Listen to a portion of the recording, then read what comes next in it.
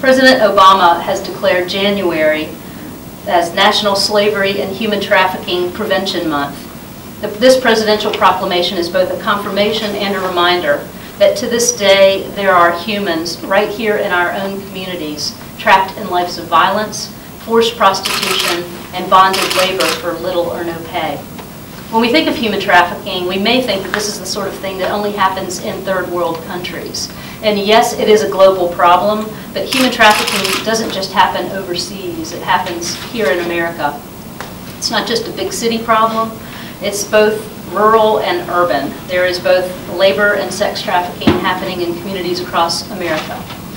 But no matter where the victims or perpetrators are from, the common denominator is that to this day, there are humans exploiting other humans for profit.